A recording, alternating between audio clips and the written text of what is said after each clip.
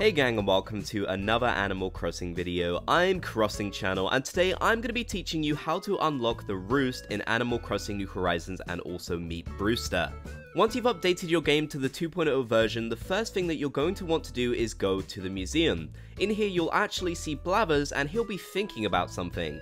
Start up a conversation with him and he'll let you know that he wants to expand the museum by opening up a cafe, and that in order to do so he needs help from his friend Brewster.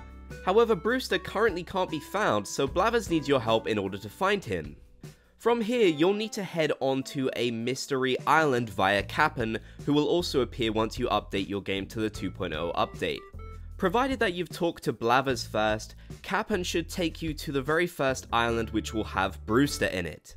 Brewster will be wearing some different vacation gear, and he'll let you know about his favorite thing ever, which are gyroids. In fact, he'll even give you a gyroid fragment.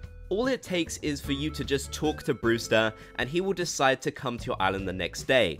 Make sure that once you're done talking to Brewster and you've headed back to your own island, that you go straight back to the museum and you talk to Blathers. He will congratulate you on your success in finding Brewster, and then he will mention that the museum will be closed the next day for renovations. Once you've passed these days and the museum is finally open again, you'll be able to head into the Roost and finally enjoy a coffee with your great friend Brewster. All in all, this is pretty simple, and out of it you can also get a photo of Brewster as well from Blathers, which is pretty cool. As mentioned, Brewster will give you a gyroid fragment, but you don't actually need to plant and grow this in order to unlock the cafe. All it really takes is meeting Brewster on one of these islands, talking to him, and then after a few days the museum cafe will actually open. So it's all fairly straightforward.